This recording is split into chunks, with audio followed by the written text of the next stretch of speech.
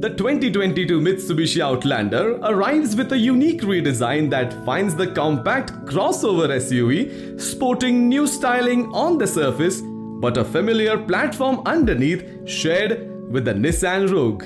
This is the first Mitsubishi produced in conjunction with Nissan, and that closeness conveys a level of familiarity in the new Outlander. The Outlander distinguishes itself from the Rogue with some daring styling choices, especially up front where large 6-element LED headlights sit below LED running lights that bleed off the top of the front grille.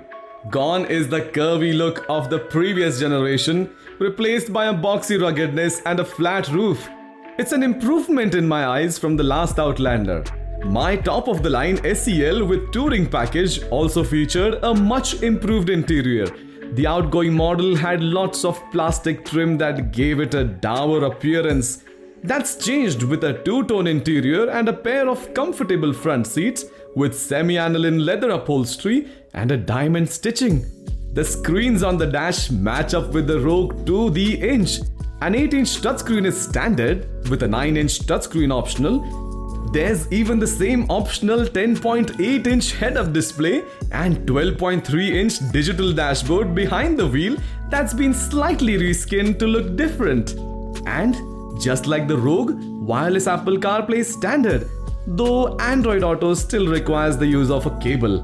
The 2022 Outlander comes with a 2.5-liter inline-4 and continuously variable transmission that is shared with the Nissan Rogue. This setup makes 181 horsepower, 135 kilowatts and 181 pound-feet, 245 Newton meters.